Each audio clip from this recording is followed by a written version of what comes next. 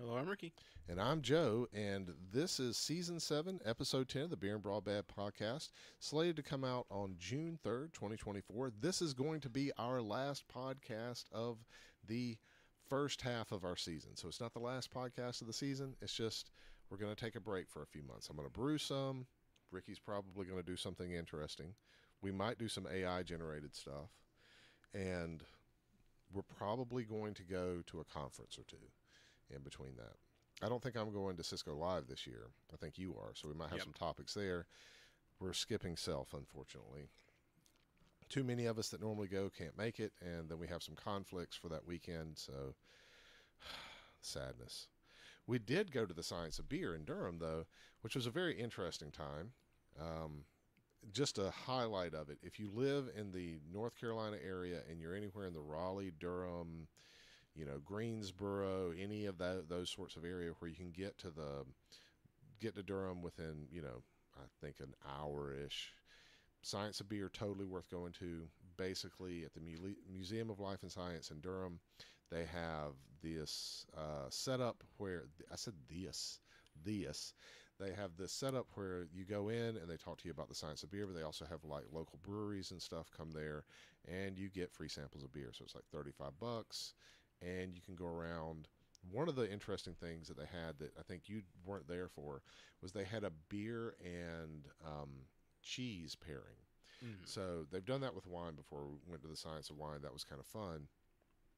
You spun a wheel, they gave you a beer, and then they told you what cheese kind of went with it. And it was kind of interesting because it does definitely change the flavor of cheese in a very different way than it changes it with wine Yeah. because of the flavors of the beer. You also have a train that you can ride on that's like a kid's Yeah. train that's a lot of fun. I know you got to do that.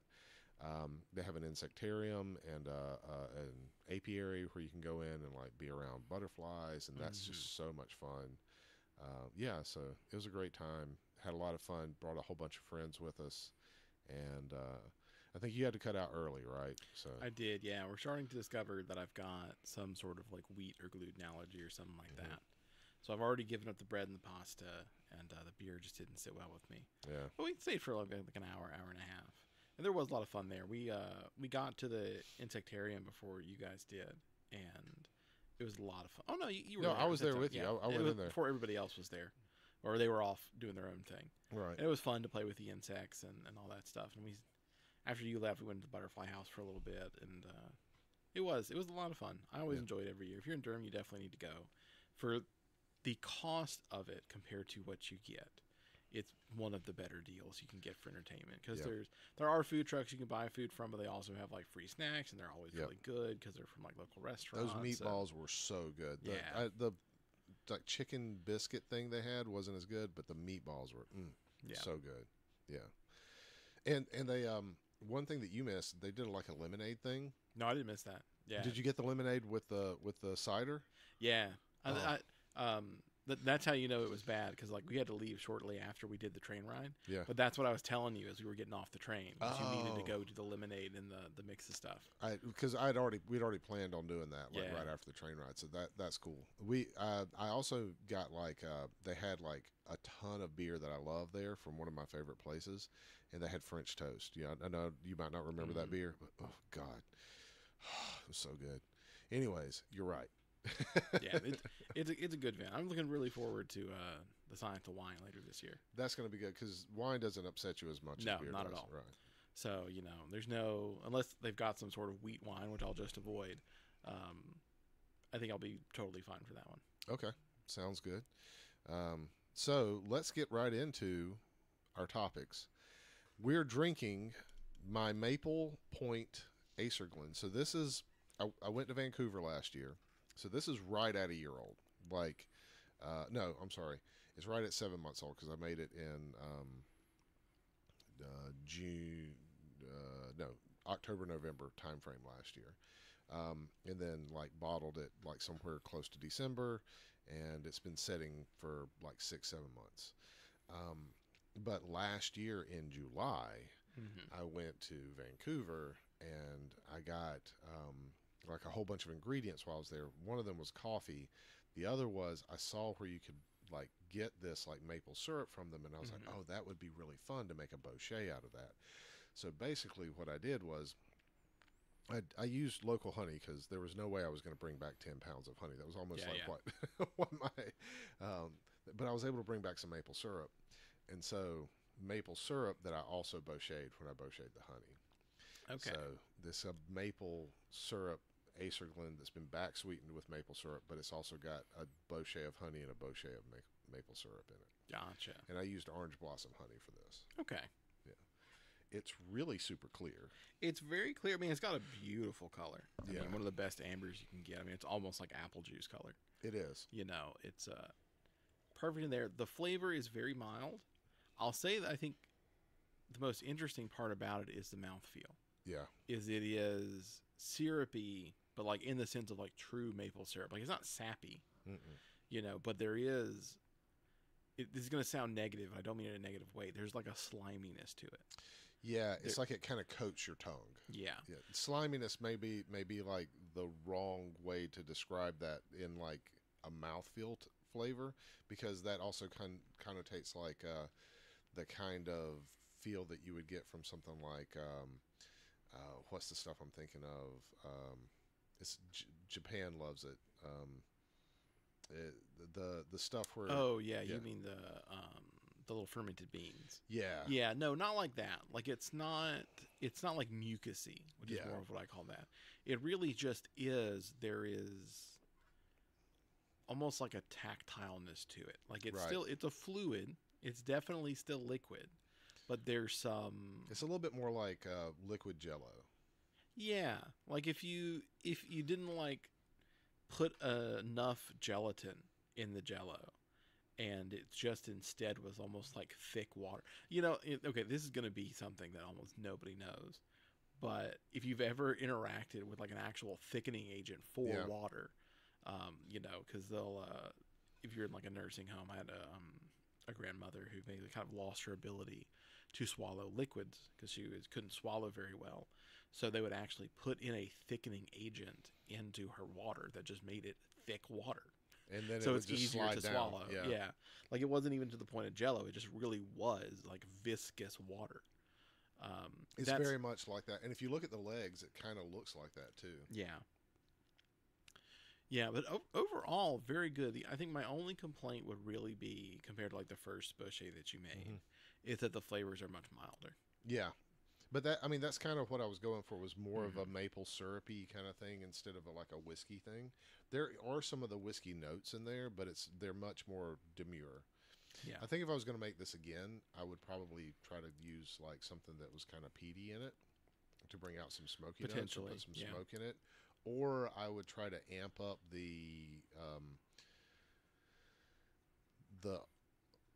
I would try to lower the maple syrup and amp up the honey Bochet. Yeah, I think that's probably the call to make, because I think what really hits you with the honey is that compared to most fermentable things, there's a lot of stuff in honey that doesn't ferment out.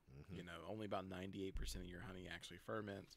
All the amino acids and these other things that exist in it don't ferment out, is what provides a lot of those flavors.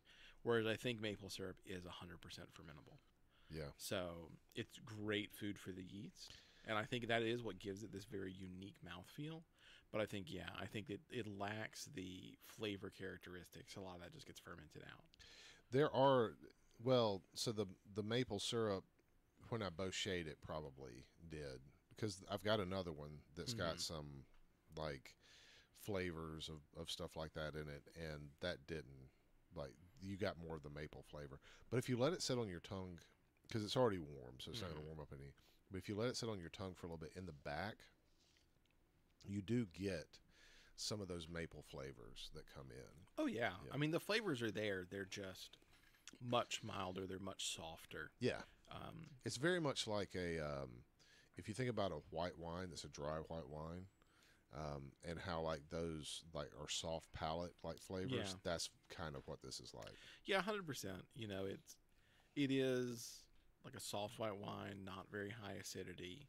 So, you know, it doesn't really set any receptors off like super hard, but at the same time, it's also very smooth. I mean, you said it's like what, 11%. 11%.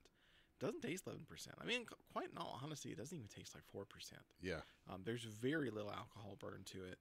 So, like, depending on what you like, this is a great sipping drink. Like, most of the time, peel back the curtain when we do these podcasts, I finish my drink in the beginning and then have to talk the rest of the way through. Because it's hard to, like, sip on a whiskey while having a very active conversation. Right. Even some of these beers, they're like, 10%. They're hard to just sip in between, the middle of sentences and stuff like that. But not this. I mean, it's very, very smooth, very sippable. It's got a lot of good properties. I think the flavor just needs to be amped up for next time. Yeah, I would agree with that. It's a very mild. If I could pump the flavor up a little bit, like some of those whiskey notes that you get from the Bochet process of honey, that would be great. The caramelization. Yep. So try it. Make your own. Make your own Acerglyn that's also got Bochet honey in it. Let's talk about Microsoft Recall. So, for context, this is AI that remembers the last 3 months of everything you do on your computer. It takes snapshots of it, takes images, takes other snapshot information, because that's like a built-in feature of Windows, and it uses that for the AI to analyze and then bring back if you need to ask questions about something you've done in the past, or maybe trying to do something new in the future, that it can kind of like predict how you'll do it. I've got concerns. I've got massive concerns. We've talked a lot about recently how people are really not in a good relationship with their tech anymore. That the creators of technology are getting more out of using the product than you are. I'm just trying to understand this use case for the user. I'm going to have the computer record everything I'm doing for 3 months. On the off chance I have forgotten what I've done in the last 3 months. It resets every 3 months. So as it moves forwards a month, it gets rid of the third month of stuff. I know. It remembers like my... I just want to be clear, like the people that are listening, that it's not just for 3 months and then it goes on and does stuff. It's always recording everything. Yeah, it's recording everything I've done to a maximum of 3 months. And then if I need to ask it what I did, it can tell me. Yeah. I know what I did. I did it. Like, I'm not going to claim to have the best memory in the world. I think I have above average memory. I'm not sure I've ever needed this. And if I did, the massively less intrusive way to do this is to take notes. Yeah. Like, if I have a big important meeting, I go write a couple sentences to remind myself. I mean, those AI tools already exist in a lot of these meeting tools now. It'll just tell me what happened in that meeting. Go listen to a recording. It'll summarize a recording for me. Why? So what this sounds like is a spin on, we're going to record everything that you do, and then we're going to use this to train our own AI models off of all the things that all of our users are doing with their Windows computers. Yeah, I mean, at worst, it's trying to train your unique skill sets away from you. Yeah. Best case scenario, they're just farming you for trying to get you more ad revenue. Yeah, that's exactly what I think it is. That while eventually I think the end game is the farming skill set, I think right now, based off of what they've said to their shareholders and what they're doing with it, it's trying to guise serving you more ads. Yeah, which and we talked at deep length last time about how much I don't like ads, so I'm not going to bring it up again. But it really does make me wonder, like, what is a user getting out of this? How many... Nothing. Every single user. Absolutely nothing. They're saying that you can recall the stuff that you did in the past. They're saying that it can train the Copilot AI that's on your computer locally to be able to do more tasks that are like the way you would do it. But no, it's not. That's not something that anybody needs. Yeah, I mean, I can see the value in Copilot. Like, I'm trained how to do some particular tasks in a particular suite, because you can get different flavors of Copilot. But you're thinking more like GitHub Copilot or something like that, where it's like, I'm going to help you complete this for loop or something like that. Yeah, so like if you're doing like Git, the Git side of things, it's going to write code more similar to how you write code, or at least guess on how to correctly write the code. Sure, whatever. There's some of this, like they're going to put Copilot into the Office suite, where like maybe I don't know how to make, like I was just yesterday, had to make a PowerPoint slide. It had to be like a 3-way comparison of something that wasn't one of the default layouts. So I had to go, I got to go make my own layout. And because I hate doing that stuff. And yeah, I had to spend a couple minutes making a layout. It'd be cool if, PowerPoint Copilot, I could say, hey, I need a 3-way comparison slide. And it could put those little text boxes in there for me. Cool. That's great. I don't need you to watch me do it so that you know how to do it later. I already had to learn how to do it. I know how to do it now. And I made the file. If I need to do it again, guess what I'm going to do? I'm going to open that same file and just edit it. I don't need you to go tell me how I did it 2.5 months ago. Now, I'd almost go the other direction. Where like, look, we're gonna record stuff for 3 years. And that also doesn't get around any of the privacy stuff, but at least I'd see it more. Yeah. What did I do 2 years ago today? I don't know. Yeah. I know what I did exactly 3 months ago. I don't know what I did 2 years ago. At least that's a value to me. Maybe I did do something really cool. Like, I think, so forget the value to the consumer. Mm-hmm. We just talked about last episode, the world's most attacked operating system. I'm not going to say insecure. No, I was going to bring that up. They've made huge, steps in making things more secure. But the world's most attacked operating system, because it's the world's most installed operating system, and you're going to add something like this to it that's supposed to be encrypted and local and secure and all this other stuff and anonymized and blah, blah, blah, blah, blah. But all it has to do is just have a vulnerability, just like, I don't know, the built-in key store encryption, vulnerability they had like 5 years ago, the built-in BitLocker encryption, thing that they had like 3 years ago, the built-in, or maybe it was more than that, maybe it was 6, I don't know, I'm old. But the point is, you said this stuff is safe for years, and people keep finding vulnerabilities. This is going to be a vulnerability. Yeah, and I mean, depending on what it captures and how it captures it. Everything. You have to exclude stuff from it. Yeah. It captures everything you type in, everything you do. It takes snapshots of all of it. Exactly. I mean, how many passwords is it going to capture? Everything. Exactly. Everything. Especially the more vulnerable older generations have just documents that have their username passwords in it. Yeah. Grandma is going to pull up her little, like, OneNote thing. Mm-hmm. It's going to have her password in it. She's going to copy it. She's going to paste it into the thing because she doesn't know how to use a password manager. Yeah.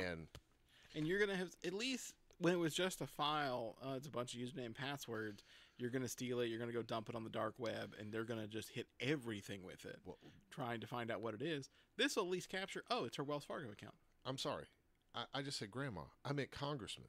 Our Congress critters are going to do that on their Windows laptops that are their government handed out laptops. Yeah, I mean, I'm going to be honest with you. That feature, if it can't be fully disabled, makes me worry about their enterprise setup. Yeah. See, that's not going to fly in government. That's not going to fly in finance. That makes it completely un-HIPAA compliant. That makes it completely un-finance. They have to have a way to shut that off. Yeah, there's going to have to be like an enterprise version that doesn't have that. Or they're going to do the same thing they do with ads, where if it's you buy the highest tier, you can disable it or something like that. Which you can only get if you're an enterprise customer. No, you can get the highest one that's not enterprise. No. They changed that? Yeah, the consumer grade can't get it. The highest tier, it's a home or professional. And professional is not the highest tier. The enterprise tier is the highest tier, and you can only get it if you're an enterprise customer. Really? You used to be able to buy it anywhere. Okay, but yeah. You can get it for people, like because you can only license that one. It's a subscription model. It's not a... Okay. Yeah. So yeah, it's just going to be problematic. I am not. I like nothing about this signals good Yeah. at all. Look, hey, it signals good for Linux. Look, we talked about it a year or two ago. Pop OS and things like that are getting good. My Steam Deck is awesome. All my Linux computers are great. And since like I can do a lot of things on Linux, I prefer that as my operating system.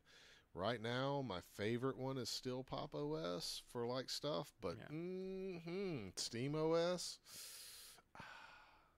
Although, speaking of the devil, I read an article. I didn't include it, and this is a rumor, so I'm not saying that it's confirmed, that Microsoft might be trying to put in a like multi-billion-dollar, like tens of billions of dollars bid to buy Valve. Really? I thought they did put in a bid, but it was ridiculously low. It was like 1.7 billion. That was in the past. Okay. This is well, I mean, that was still recent. That was like just a couple weeks ago. But this is a new one. They're gonna so they might up the offer. Yeah. They're not. I really hope that Gabe has like nah, man, I'm just swimming in money. I don't need your crap. No, here's the thing. There's no leverage. Steam makes it's like a money printing machine that takes a skeleton staff to maintain. In all honesty, again, not getting into too much what we do for work, it's a lot like our services. Yeah. You know, tens of thousands of users maintained by like literally a handful of people. Yeah. And that's including the like contracted support staff. Yep. The actual developers is like a 4-person team doing it part-time. You know, it's like why would he sell it? Like, sure, yeah, you can toss a flat chunk of money at him, but it's not like there's no risk involved. Microsoft, Ubisoft, Activision, all these people tried to make their own shops and failed. Yeah. Nobody's done it better than Steam. It takes almost nothing to maintain Steam in the terms of the cost compared to what they make. This goes back to Steam, even though it's a profit-making machine, was made with making user good. Yeah. You know, user good. Man, experience. Me no speak. Joe no speak words. But yeah, to make a good user experience, they also made things like it. Whether or not you like the like stickers and the badges and stuff like that, those are things that people are willing to pay a few cents for to be able to get the stuff to make those things happen. Yeah. And Steam gets a little bit of a cut off of it, but for the most part, they're happy getting that small cut instead of trying to make 3 months worth of work into $1 billion. Exactly. But they see the end goal of, like, let's say there's Gaben the second and he takes over, Valve. Gaben the second is still going to be able to do this far into the future and still be profitable. Yeah. It's the same sort of Nintendo thing, right? Like, for all the things I have complaints about Nintendo, they don't sell to Microsoft because, yeah, $15 billion may be a lot of money for the current president, but they think about like the company as a whole, and they're going to give, well, they're not going to give a good user experience. They're going to give a family-oriented experience, but it's the same sort of ideal. Yeah. Whether I like them or I don't, that's what they're going to do. Steam is kind of doing the same thing. They're the good guys-ish in this world of profiteering, and Microsoft hopefully cannot convince them to sell for a one-time monetary profit that then depreciates after that. Yeah, exactly. I mean, they'd be crazy to do it. Yeah. Like, because you're 100% right. There's no alternative market. They're the leader by a massive amount. I mean, there are alternate marketplaces, but there's no alternate marketplace that has the market share to actually compete with them. There's nobody else that's I mean, like, I have an Ubisoft account. I've got great games that Ubisoft has, like Far Cry, Blood Dragon, awesome game from like years ago. They just aren't producing that same level of stuff for me to go back and buy them off the Ubisoft store, and then their DRM, and then their extra stuff that's on top of that makes it so encumbering that, people that want to play those games can't just get into them and play them. And Steam's just like, here's a Steam Deck. made it so that it's really easy to play, and it'll play most of your Windows games on it. And yeah, you can play Skyrim and all the other games that you like to play, all the classic games. And you know, if you want to play some of the newer games, they're coming out and they're built with Steam Deck compatibility. You know, Doom and all that other stuff. So yeah. Yeah, I mean, Microsoft isn't going to buy them for any amount. It doesn't really make sense, especially as old as Gaben is. Yeah. Now, if Gaben was 28, then you could maybe do it. I don't think so. I don't think so. I think that Gaben at 28, because if you go back and you watch his interviews and stuff like that, he was more idealistic. He's like a John Romero, and John Romero is never going to be like that guy who's like, let me just do this thing. I just mean even in the grander scheme. If you're a businessman who's built up your business and you're already at retirement age, and your business is printing money, no, you're not going to sell your business because you're now at an age that you're going to retire pretty soon anyway and live off of whatever the revenue that business continues to make. Yeah. Now, if you're 28 and your product's kind of new and hey, maybe in 10 years it does all go down the drain, you can be convinced, take a massive pay cut now and you'll be set for the rest of your life. But just you're not going to get it from Gabe. Their best shot of acquiring Steam will be whenever Gabe gives it to somebody else. Hopefully, yeah. Yeah. Well, no, I hope not. I hope that Gaben lives to be 1,000,000 years old and I'm dead before that happens. It'll be interesting to see, who he passes it down to and what how they structure that board of Steam and everything like that. But, yeah, I think it's a pretty pathetic offering. You can't, if you look at other acquisitions, right? People are paying 10 to 100 times the yearly revenue. I don't even know what the Steam yearly revenue is, but I guarantee you the 1.7 billion they offered is not 100 times their revenue. I'm pretty sure. They so off that topic, because I was going to talk about that. If I was going to follow that article and talk about it. So that'll be another topic for another podcast. We're just kind of giving you a teaser. Yeah. But let's talk about. So we just talked about Microsoft recall. We talked a little bit about Microsoft trying to buy Steam.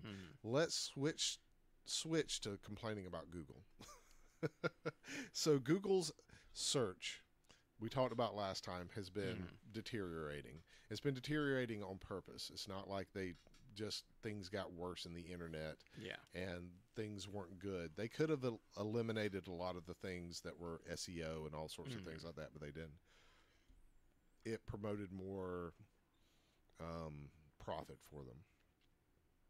Now, Google's got an AI search, an AI summary search. And I don't know if you've seen it. Have you seen it show up? It shows up especially on the phone. Oh, yeah. But it also shows up sometimes on the... Yeah, I've seen it on every search I've done recently. Right. I've got a couple of complaints about it that have nothing to do with privacy. But email scans. Now, they've always done email scans for advertising. If you're using their service, they're scanning your emails. None of that's private. You don't, even if you encrypt it, they're going to try to decrypt it and stuff like that, right? But now they're not doing it for advertisement anymore. They've pledged never to do it for advertisement again. They've gotten enough ads. They know what you like. Now they're going to do it so they can train their AI bot. Yeah.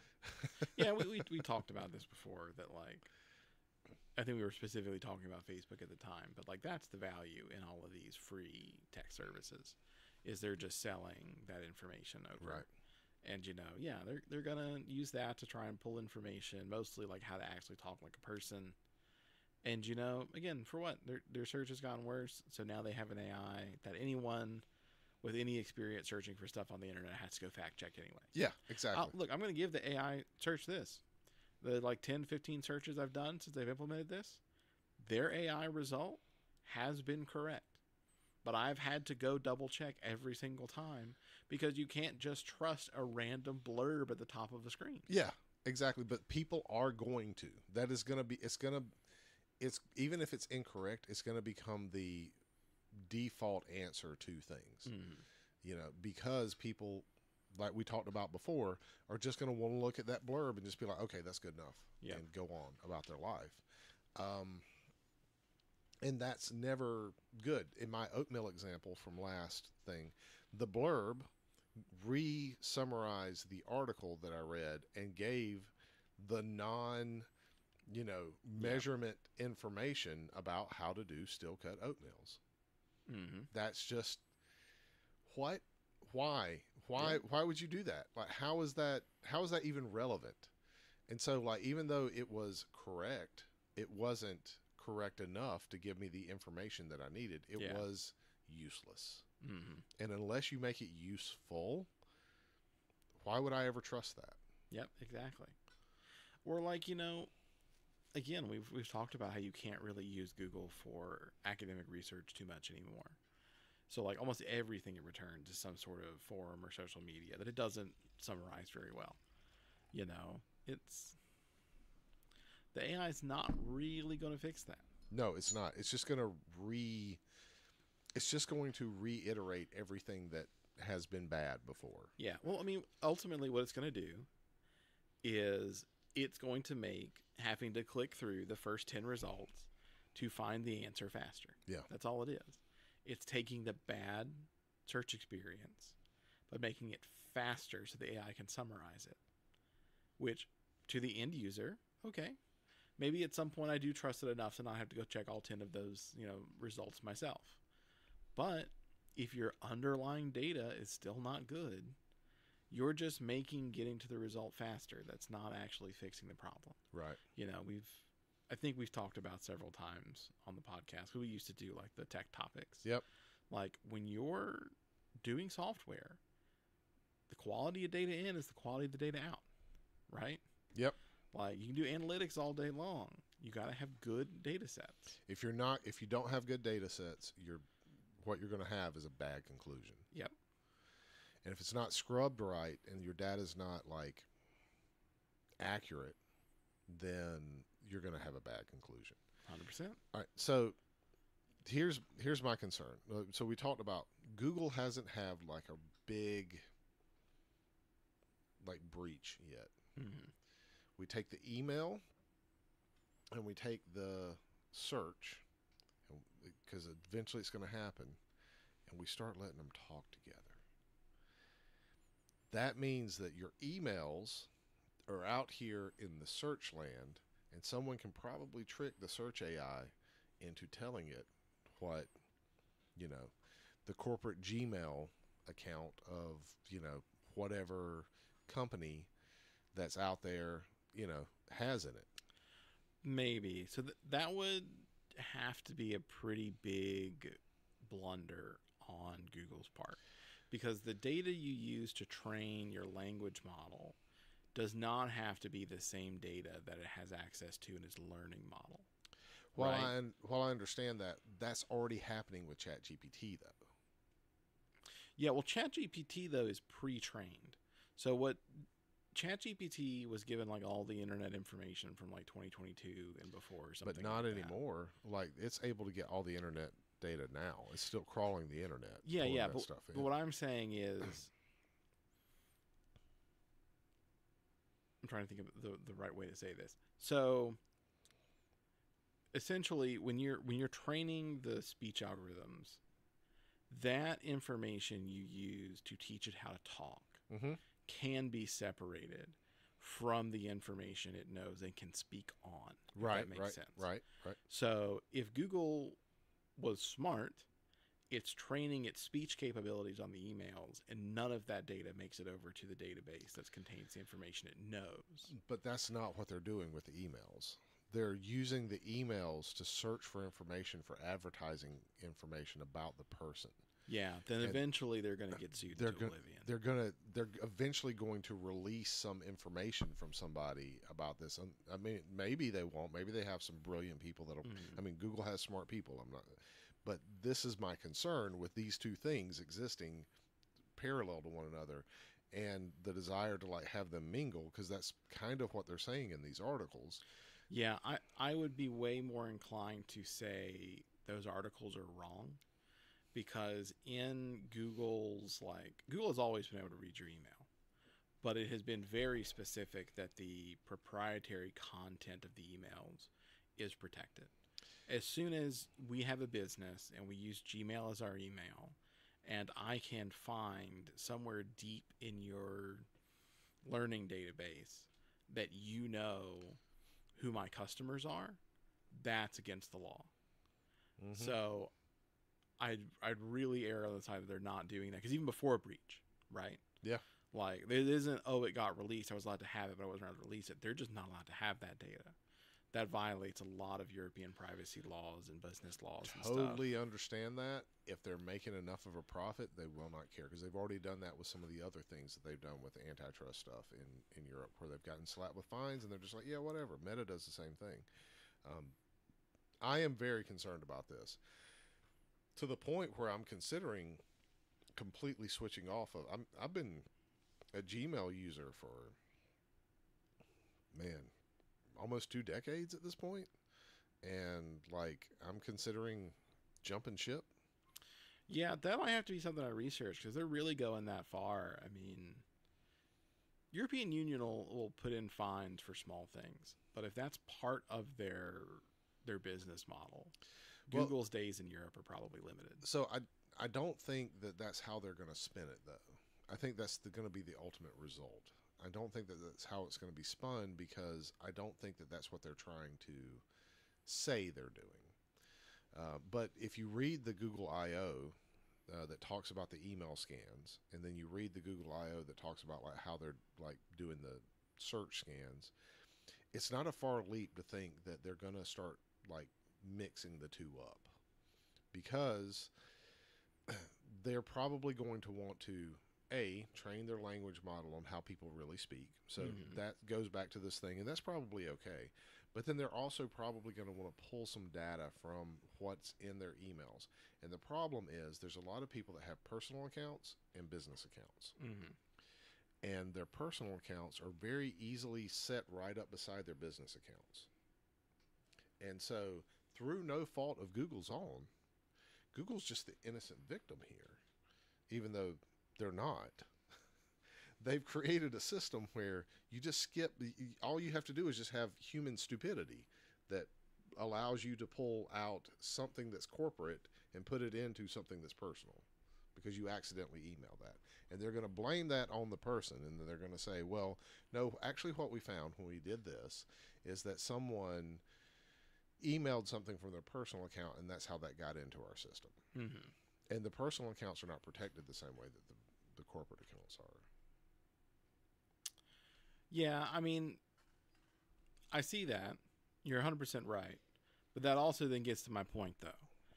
They are keeping the data separate. Yeah. What we're saying is, due to human error at some point, someone will put something somewhere they shouldn't. That truly isn't Google's fault. I mean, well, it isn't Google's fault, but it is. So, because they've created the system that allows for that, and they know that they've created the system that allows for that, that is going to be their ultimate responsibility. I mean, moralistically, yes. Legally, no. That's what I was. I'm saying morally that it's going to be their responsibility. Morally, they shouldn't be doing this. I 100% agree with you. But in that context, like in your example, that would still be legal to do. Yeah. And that's where I think that is, and we've talked about how AI is not regulated enough. Right. But that is one of the few things I think actually keeping some people safe with AI is the countries that really take privacy laws seriously. Because EU is kind of an all or nothing thing. You mess the EU up enough, and they will just kick your product out. Yeah, I mean, eventually, but it's probably not going to happen with Google. They're like it's like Microsoft. They're never going to kick Microsoft out. I mean, they almost kicked Facebook out. Yeah, but Facebook isn't quite Google or Microsoft. Facebook is up there, right? But they didn't kick Facebook out. And Microsoft and Google are like a rank above them. It's like Apple. They're not going to kick Apple out. Apple may have to like kowtow to them every now and then like that, but Apple, so Apple has created a right to repair program pretty much based off of what the EU did. Apple has also integrated USB-C into their products based off of what the EU said they had to do. Yep. They did exactly what the letter of the EU's laws said. They made it worse for the consumer to try to use these products in the way that the EU intended for them to make it easier for them. Yeah. So, like, it's it's you're asking for a governmental agency that barely understands this stuff to regulate things in a way where they can actually hem a company that is way smarter than they are into doing stuff in their own bailiwick, essentially. And I think Google has a lot of really smart people who are unscrupulous enough just because they no longer do no evil is their model.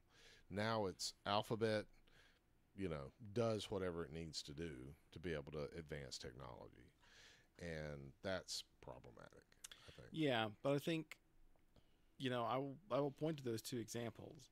Yeah, they followed it letter to the law because they had to. Laws can be changed.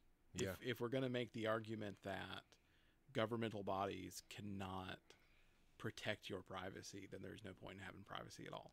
But I think that's what one, governmental bodies can't, but our dollars vote more towards that.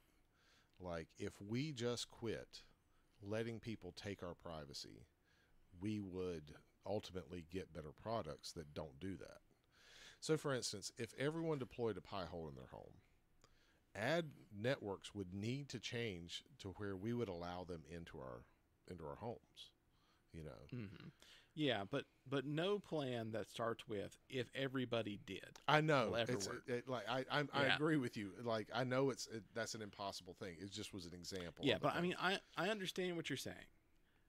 Consumers absolutely could take this into their own hands, but the lack of education on the consumers is going to prevent that realistically from ever happening. Exactly. So the only thing you do have are your representatives that you give the power to make those changes. And right? the problem is right now in the U.S. and even in Europe, most of our representatives are aging octogenarians who have no idea how this stuff works. Yeah. Is what I'm saying. Yeah, and that is true. I mean, I'm not going to say that it wasn't embarrassing that when they put, Mark Zuckerberg in front of Congress, they had to ask, how does Facebook make money? Yeah. No understanding of how it all works.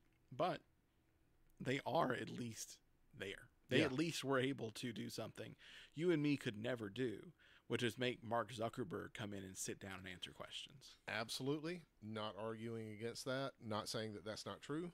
But what I am saying is that even though these things can change, in our lifetime, they're probably not going to. And while I can't predict the future to the extent outside of our lifetime, right now, if we're talking about kicking Microsoft or Apple out of the EU, that's never going to happen.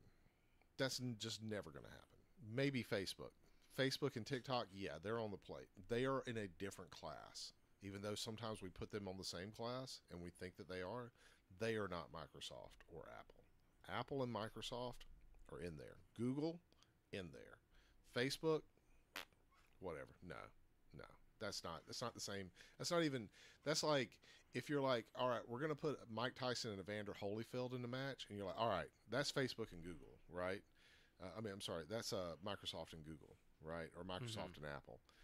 You're like, we're going to put Mike Tyson and Ricardo Montalban in a thing. That's like two different classes of people that are going to be fighting. Ricardo Montalban is not even somebody that anybody knows who that guy is, right? Like, when it comes down to it, Mike Tyson's going to wipe the floor with him. He's got like just a completely different set, a completely different class of athleticism when it comes to that. Now, are we talking about octogenarian Mike Tyson? No, we're talking about in his prime Mike Tyson, who can bite a man's ear off and still win a heavyweight championship. Like they're just two different levels of people, right? So Facebook is a little bit more well known, but the thing I'm trying to say is that Facebook might get kicked out of something like that, and it's not going to hurt the profits of the EU. It's not going to hurt them as like a whole. It might affect some of their socials, like people will be like, whatever. I don't like the ability not to use Facebook or whatever, and they'll like cry about it, or I don't like that my MetaQuest doesn't work anymore or whatever.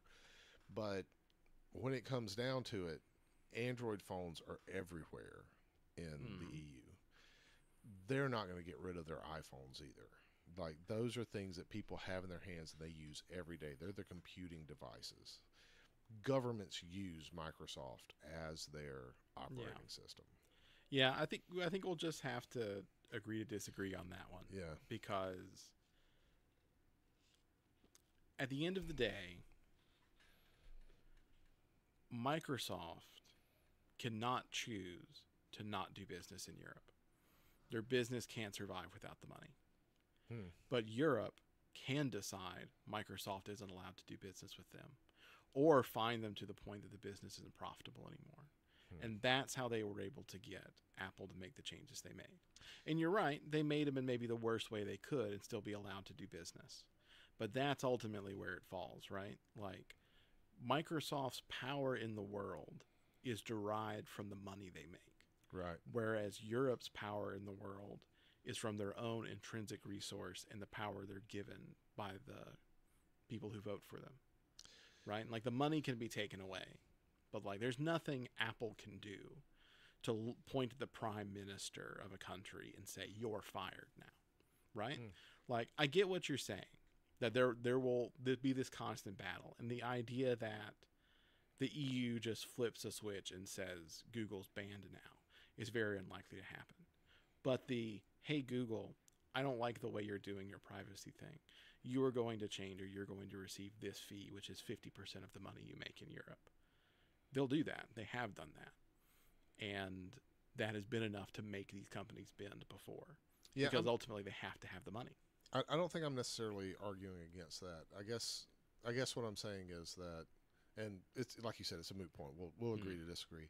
Is that there are two different like Facebook and Microsoft are two different classes. Yeah, I mean Microsoft. Companies. I mean Bill Gates is worth more than probably, I don't know the market cap. So I'd guess Bill Gates as an individual is worth probably pretty close to what Facebook is. Yeah, or exactly. at least, the thing. So you're right. Like, yeah, those are not the same level of company. And when you're talking about considering like how they influence the things that happen in a continent, they're also very different in how they influence those things. Oh yeah, that's true. I'm just saying, countries have bent companies like Microsoft over their knee before, and will continue to do that. I mean, the U.S. did. Like, they antitrust. Like, it can happen. It's just, it's a very different way that it happens. Like, Facebook can just be shut down and turned off, and people are like, whatever, right? Like in Europe, where it's a little bit more hard to disentangle themselves from like a Microsoft or a Google or something like that because of the stuff that happens. And I know that's like, you're talking about like maybe an inch worth of. Well, like, I'll say this. I think you're thinking of Facebook in the sense of if they shut off a Facebook account, they have to just go tell their, like, I got to go give a speech and tell everybody in England you're not allowed to have Facebook anymore. Yeah, because that's what Facebook is. But if we're talking about like Meta, that's a little bit different. Meta is the company. No, even this, if it's Facebook, I think that's actually probably a harder conversation to have than you think. Because almost every country that Facebook is offered in, the government has backdoors into Facebook. Facebook is incredibly valuable to local governments. It's how they track criminals. It's how they like stop other things from happening. Yes, you are correct. That is true. Yeah. But they also do that with like Microsoft and Google services too. Yes, but that's a little bit different. Yes, that's exactly what I'm saying. It's a little bit different. Yeah, well, it's less valuable to them. Like an example, and I know I'm probably taking this over again, but because you were in law enforcement. Yeah. If local law enforcement wants to get into a computer, it's a Microsoft computer, you got to go a little bit higher. You generally have to get like the FBI involved, but the FBI can pull anything. That's not accurate. Okay, it was when I did some work with the FBI a long time ago. But it is not accurate. You can actually go and get into, especially when you're talking about mobile phone information, you can actually, as local law enforcement, get a judge's order to pull all of the information about location data and stuff like that, and you're not going to get that from Facebook. Even though it gets some of that information, it's not as accurate as like what your actual cell phone is. Okay, we were talking about something different. I mean, there are login backdoors to Windows that like. No, so absolutely. We're talking about stuff that's on the same level. You can get a judge's order to get that information, to get that stuff. yeah. But with Facebook, a lot of times Facebook is its nature as a tool. Like before you even like, if you want to get information off of somebody's Facebook. Wait, I need to make a correction on what I said. So you were talking about like you have to use the FBI to do it. It is a service the FBI provides to local law enforcement. Yes. So a judge says, okay, I think this is a criminal enough offense. You go to the FBI, you get that, you take the judge's order there, and then the FBI will give it to you. Yeah, exactly. I'm but saying they already have that mechanism that exists. Yes, yeah, I know. Yeah. So yeah, but like a lot of times what Facebook is used for is, apart from you can go talk to Facebook with the judge's order and get any information you want. In a lot of countries, you don't even need the judge's order if you're part of the government. Yep. A lot of time, parts of the government have these like fake bots that they operate off of Facebook. Like Facebook is part of their monitoring strategies. So like in that sense, Facebook is in a lot of ways closer to like a Microsoft, where it's like, yeah, those are the OS you're running. Those are the phones you're using.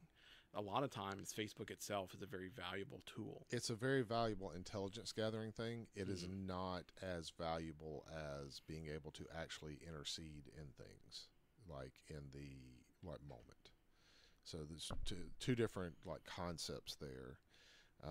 So like for law enforcement, being able to like intercede in the moment is oftentimes way more valuable than being able to like predict what's going to happen.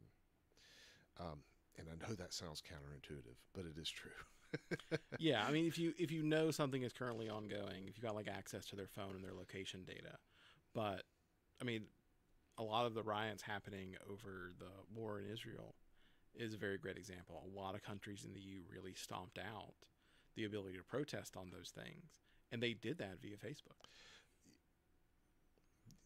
I mean, they came out and published it and discussed it. I mean, I understand that. I don't think that they told all of the story there, because like looking at those articles, like when they were saying like, yeah, we did this via Facebook, I don't think that they were telling all the ways that they used to do that, because some of that is going to be things that, you know what, I'm going to sit here and I'm going to go on a diatribe for 30 more minutes, and we absolutely have to stop, or we're not going to do our D&D session today. Well, and I don't want to finish it with me just being like, let me correct you on this, Ricky. Let's talk about it in the next podcast a little bit more. Like I'll create a topic about this particular thing. What I will say is you're not wrong. It's just not exactly the way that you're portraying it. And it's not that way because there are some things that we don't get told when it comes to that for security reasons. Yeah, that's basically it. You know, but also the value, and some people will say yes and some people will say no, but in my experience the value of certain of these things is way more than the value of other of these things, if that makes sense. Yeah, I mean, I'm not going to argue that like Microsoft is not more valuable than Facebook. I was just saying I think Facebook is much more valuable than it was originally given credit for in the discussion. Maybe maybe I downplayed it a little bit too much, but Microsoft is definitely more valuable than Facebook, or Google is more valuable. I think if there was a tier, it'd be Apple and Google and then Microsoft, and then it used to be Microsoft was on the same plane, but Microsoft is below them now because you don't get as much. We don't have a cell phone that has an OS that Microsoft's on, so on and so forth. Anyways, we got to end this one this time. we definitely went for like 3 hours this time almost. It's like 2.5 hours. So this has been season 7, episode 10 of the Beer and Broadband podcast. Thank you so much for listening. We'll catch you when we come back from break, and y'all have a great time off. Catch you next time.